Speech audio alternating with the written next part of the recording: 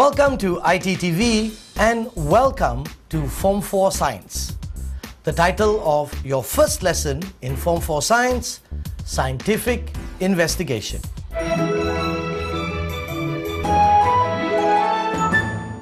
Scientific investigation. Basically here what we want to have a look at is how we do an experiment. Why we do experiments. What is the purpose of doing an experiment? What we hope to get by doing an experiment. Science is the study of the natural phenomena around us. And sometimes our curiosity wants us to know why something happens. Why do clouds form in the sky? Why can birds sometimes float in the sky without flapping their wings? How is it that fish can swim so quickly through the water? All of these are scientific phenomena. And in order to work out or understand why they occur, we need to do an experiment or a scientific investigation that will allow us to find the answer to our questions. To be able to find answers to questions about the world around us, we need to carry out scientific investigation. A scientific investigation has orderly sequence of steps. And it's this orderly sequence of steps that we really want to have a look at during the course of this lesson. So let's begin by having a look at this orderly sequence. First, we observe a phenomena, observing a phenomena. Second, identifying the problem. So there must be a problem related to the phenomena. Why does it happen? What causes it to happen? When does it happen? Next, forming a hypothesis. We make an educated guess as to why, what, how. So we come up with some sort of a relationship. When X increases, Z increases. Something like that. We make an educated guess. Next, planning the investigation. Here we're going to look at the factors affecting our phenomena. What causes it to occur? Whether it makes it occur faster, slower, make it go higher, make it go lower. These tend to be called variables. And we'll have a look at these variables as the lesson progresses. Next, carrying out the investigation. Here we want a simple diagram to show all our apparatus, all our materials, how it's set up. Then we need a step-by-step procedure about how the experiment will flow. Also, we want to list out what changes we make and what data we are going to record. Next, observing and collecting the data. We watch the experiment, we do the experiment, we write down all the things we see, all the values that we are looking at. Next, analyzing and interpreting the data. We tabulate the data, put it in a table, put it in a graph, and then try and work out how the different factors are affecting each other. Next, making a conclusion. Was our hypothesis correct? Were we correct? When X increases, does Z actually increase? If our hypothesis is correct, then maybe we move on and do another experiment to further prove our hypothesis. If the hypothesis was wrong, we got to go back to the drawing board. We got to think about the whole problem again and then do another experiment. Finally, writing a report. When we are finished, we write up a report so that everyone can see what we did and then hopefully benefit from it, learn from it, expand on it, and maybe do a better experiment than we could have to give us an even better result, hypothesis or conclusion than what we could have done. Now that we've gone through the steps, let's do a mock. That means let's try and do this step by step using a simple experiment. Problem, question, practice. Phenomena. Some paper planes fly further than others. Problem question. How does the mass of a paper plane affect the distance the airplane flies? A student wanted to test how the mass of a paper airplane affected the distance it would fly. Paper clips were added before each flight. The MV, this is the manipulated variable, would be the mass of paper airplane. The responding variable, distance the airplane flies. Constants or constant variables, airplane design, mass of clips. So basically, what we have is a paper aeroplane. When you have your paper airplane or aeroplane, you want to see how far it's going to fly and what affects it. So you're going to test the effect of mass. And to change the mass, we're going to use simple paper clips. What we're going to do is add the paper clips to the airplane and then see whether or not it flies further or does not fly as far. Before we can do that, we need to make an educated guess. You must try. Think about it. Do you think that a plane with a larger mass will fly further? Or do you think a plane with a larger mass will fly a shorter distance? Step 1. Example hypothesis. If the mass of a paper plane increases, then I predict the distance the plane will travel will decrease, increase. You need to make the decision yourself. I can't do it for you. So you need to basically decide if the mass increases, the plane will fly a shorter distance. If the mass increases, the plane will fly a longer distance. It's either one of these two. You need to decide what your hypothesis is going to be. Now, once you've decided on your hypothesis, then we need to move on and start to create these variables that we were talking about. Part 2. Variables in a scientific investigation. Variables. Physical quantities that can be measured and can affect the flight. So here we want to look at what will affect the flight. In our case, we're going to look at mass. Other types of physical quantities could be things like the temperature, or it could be things like the length of the airplane, or it could be something else like possibly the type of paper you were using, whether the paper was rough or whether the paper was smooth. But in our case, we're just looking at mass. Manipulated variable. Manipulated variables. The variable that is purposefully changed can have only one in an investigation. So examples of your manipulated variable would be something that you could change.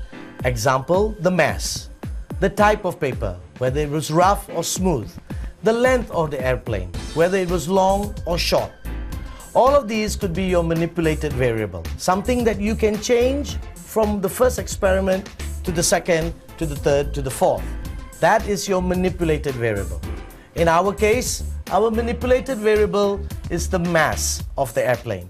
So let's go up to the board and make a note of this. So, in our case, the manipulated variable we are looking at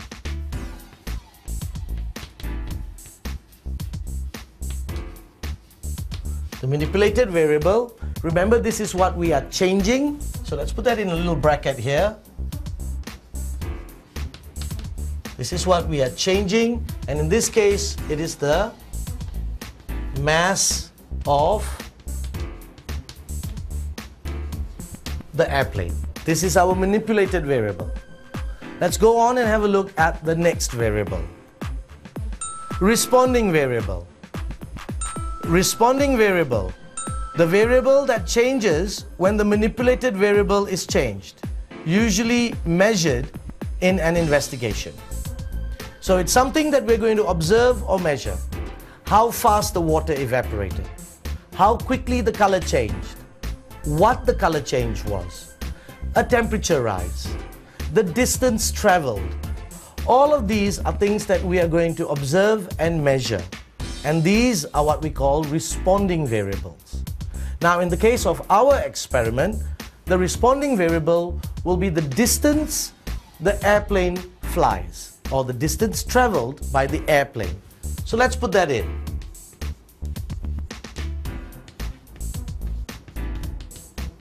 This is the responding variable. In general, this is what we measure or observe.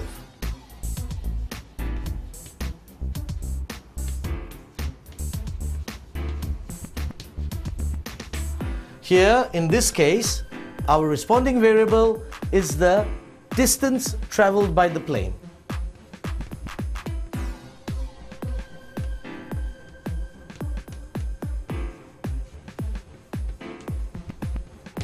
Distance traveled. So, we've got our manipulated, we've got our responding. Now let's have a look at the last of our variables, which is called the constant variable. Constant. Fixed, controlled variables. Quantities that will affect the result if the quantities are not kept the same. So here we are looking at things that must always be the same. You need to have the same conditions, meaning you can't fly the aeroplane with a low mass outside and then do the next experiment indoors. You got to do it in the same place. You sometimes need to maintain the temperature. Sometimes you need to maintain the mass of the airplane, the type of paper you use for the airplane, the design of the airplane. These are things that you don't want to change, because if they change, they can affect how far the plane is going to travel. So we don't want to investigate their effect. We want to only investigate the effect of mass. So these are kept the same, fixed, constant. So in our case, let's just pick a simple thing as our constant variable. So our constant variable,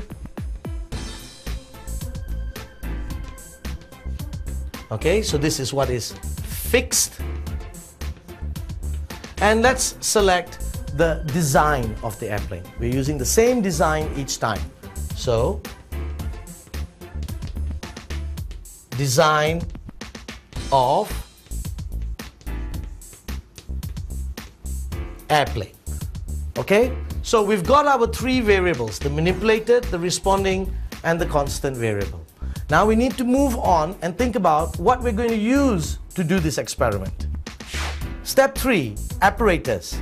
Must include all the apparatus needed to conduct the experiment. Now, if you're going to take a paper airplane and then you're going to let it fly and you want to measure the distance it flies, then you want to repeat the experiment using paper clips to add mass to the airplane. Think about all the things that you need. So let's list out our apparatus and materials. Okay, so here we're looking at apparatus and materials. Now our apparatus and materials in this case is going to be, well, obviously we need paper to make the plane. We need paper clips, which are going to add our mass. We need to be able to measure the distance the plane flies. So we need a tape measure.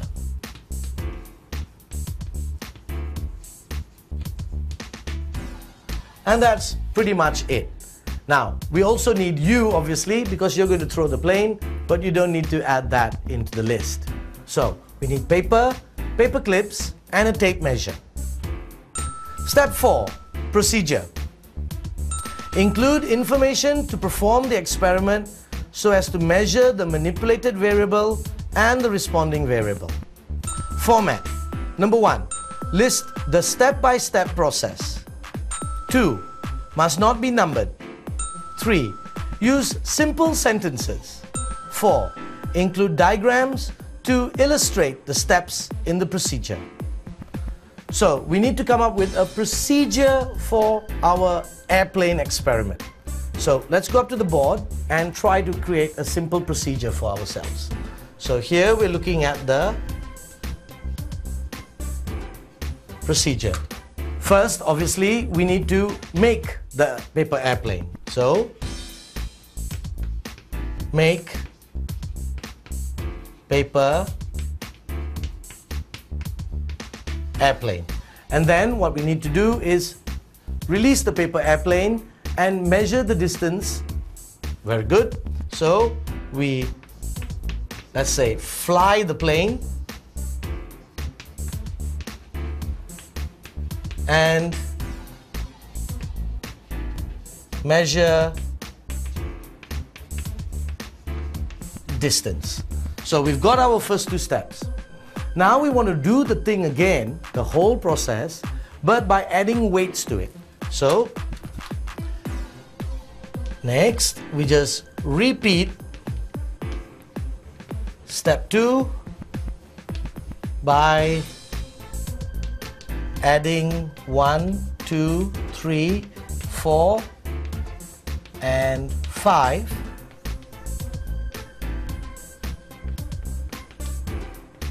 paper clips. So, simple procedure. List down the steps one by one, and then finally make sure you clearly identify the responding variable and the manipulated variable. The responding variable, we've got it here, measure distance. The manipulated variable over here, adding 1, 2, 3, 4, 5 paper clips, which means we're increasing the mass. So those are clearly identified in your procedure, the responding and the manipulated variable, and also the steps are clear for anyone to read and be able to do the experiment that you are describing. 5. Test hypothesis. Conduct the experiment. Collect the data from the tables, graphs and observations. Qualitative data requires judgment or opinion. Observations such as color change, odor, etc. Quantitative data, measured or numbered data, time, measurement of distance, mass, temperature. You must include all data from the experiment. Always repeat trials to improve results. Must do 3 trials at each interval being measured and then average. So try to not do it once, but do it 2-3 times. If you're doing the experiment with one paperclip, throw it once, measure its distance, repeat it once or twice, and then get an average value. Don't just do it once. What if there was a gust of wind? What if something went slightly wrong? You're not going to get accurate results. Remember to always repeat each step of the experiment at least 3 times to get a more accurate result. Step 5. Tabulation of data. Table format. Titles, labels, units, manipulated and responding variable. Normally when we tabulate our data, what we do is we put the manipulated variable and the responding variables in a nice simple table. Example, we've done our experiment, let's do our data. So let's do a table, a simple table like this. So over here, the first column will be your manipulated variable. In this case, it would be the mass. And if you have units, put in the units. If you know the mass of the paper clips, if you don't, just say paper clips, 1 paper clip, 2 paper clip. Over here, your responding variable, which is your distance.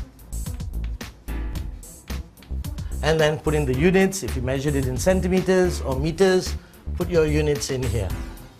Then go through it. You got M1, M2, M3, M4, M5, however many experiments you did. Over here would be your distances, D1, D2, D3, D4, D5, whatever they were. Once you've done this, you can then use this data for other things. You can plot a graph to have a look at what the graph looks like. You can analyze the data to try and work out what is the relationship between mass and distance. Does it travel further?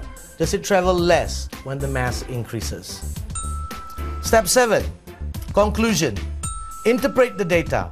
Was the hypothesis accepted or is not accepted? What did you say? If you said that when the mass increases, the distance decreases, and the distance decreased, you were right.